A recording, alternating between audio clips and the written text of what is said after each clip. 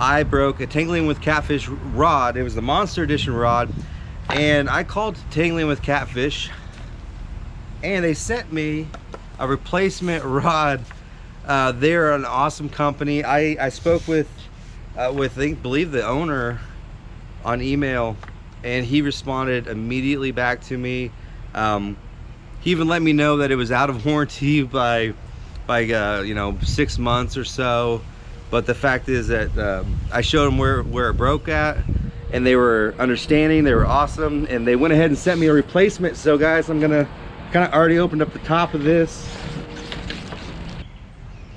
Let's get this thing out of here. If I can get this thing off. Okay. I already did one review on these rods, but the reason why I contacted Tanglin With Catfish initially was because I was so surprised at where it broke. So if you guys haven't watched my video where I snapped my rod, I'll show you a small clip here.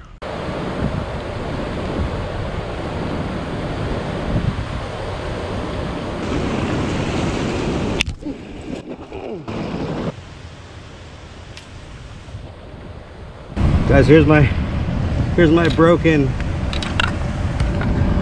Tanglin With Catfish monster rod. Guys, look how tangled up this fish is. All right, so that's what happened, and it was in such a weird place where it broke, and since I had it on camera at a couple different angles, they went ahead and said they would make an exception, and they would just made me pay for shipping and gave me $100 rod for free, guys. I'm not sponsored by Tanglin With Catfish, but what I can say is this: my experience with their customer service is top notch. With Tanglin With Catfish, I appreciate them for their customer service, getting back to me, making an exception.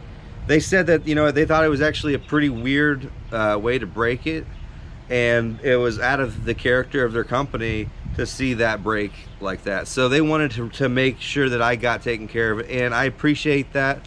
A lot of these rod companies are popping up. There's a lot of them nowadays, guys, and so a lot of these rods will do the same thing. A lot of these blanks are made the same way. Some of them are better. I think this was definitely better quality rod, but the thing is that there's a lot of rods out there that are quality rods. If you're looking for a rod, I suggest Tanglin With Catfish, just because at the end of the day, the customer service is great. If something happens and you're not happy, the thing is, like, they will at least help answer, and within hours almost. If you email them, they will definitely get back to you guys and make sure that you guys are happy with your purchase. At the end of the day, a lot of these rods do the same exact thing, but it's customer service that counts to me. So I appreciate you guys. Thank you. If you guys are looking for a rod, Tanglin With Catfish is the way to go.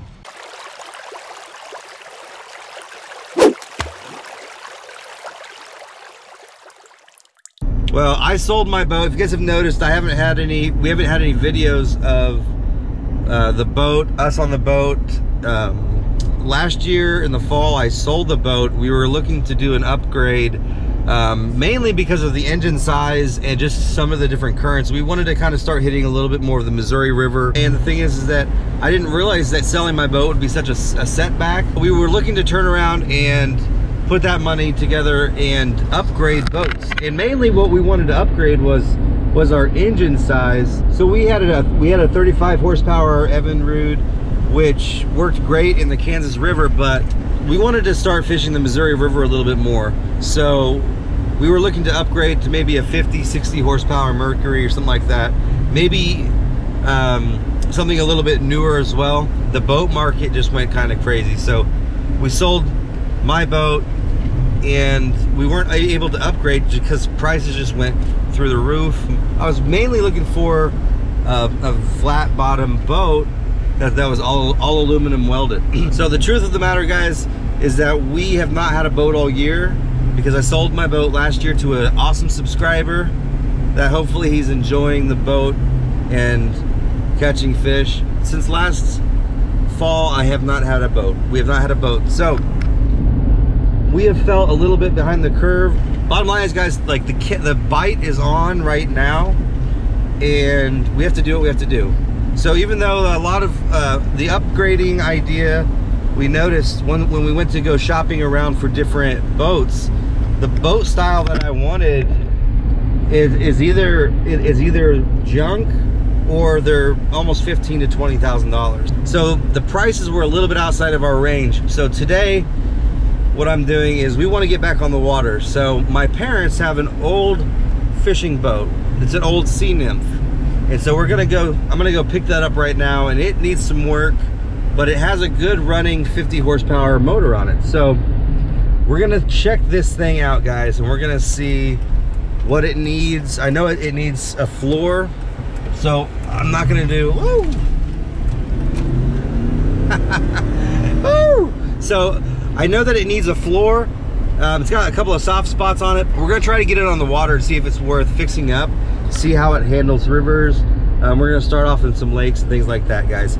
So I'm on my way right now to my parents' house to pick up the boat. I think it might even have, I might even have a flat tire on one of the trailer tires. So when I get there, I'm gonna kind of go over, it looks like a couple things that we might need to fix on it, but otherwise we're gonna try and get back on the water this week, guys. That's how serious we are. We're serious people. We can be fun and we can be serious, but we love fishing, guys, and we want to get back there on the water and hit some of the places that we know we love and find some new ones. So, all right, stick with me. I'm gonna go take a look at this boat real quick. All right, guys, so we're here. We're about to check out the boat. No matter what, we're gonna make this boat work, guys.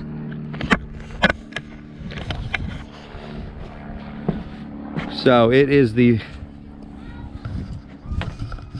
fishing machine, guys. It's not that bad. It's really not that bad. There's some sheet of plywood I have for the flooring that I'm gonna do here, guys. Now, oh, it's heavily weeded in here, but I can't tell if the tire is all the way down over here or if it's just sunken in, but you guys can kind of get an idea here. It's got some, it comes with some stuff. So there's the fishing machine by Sea Nymph. I believe this is a 16 foot. It might, yeah, it looks pretty close to what we did have before. It might be a little bit more. I'm not quite sure. It might be. But see, it's got a seat that this needs to be done away with. It kind of sucks because I like the logo on the back of it, but it's, yeah, rotten inside, guys. But boat's kind of cool. It's got a little compartment. It's got an extra prop in here, guys. I did bring out a couple $100 battery from the other boat. Got some stuff wired up, but as you see, it's dirty. As you can see, it's very dirty back in here where, hard to show you guys. It's very dirty back in here. And this is obviously, this is where the pump should be, guys. So I want to definitely clear that area out. Now, I was having some problems with this shifting, with the shifting cable, with the shifter here. Guys, for some weird reason, it was having a hard time shifting. It's kind of hard to show now, but usually for those of you guys that don't really use boats, when you push this in, it should go backwards and forwards. And so I took it off,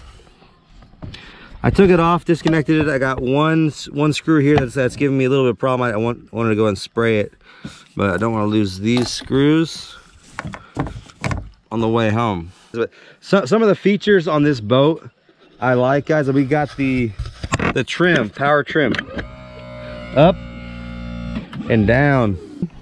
That's pretty cool. I've got the power trim, guys, up and down. Let's go bring this up.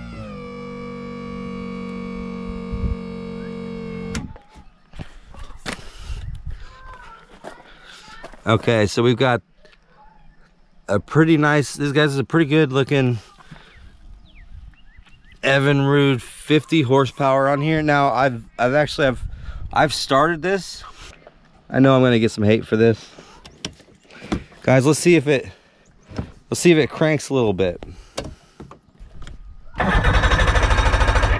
Guys, this is no water, nothing. You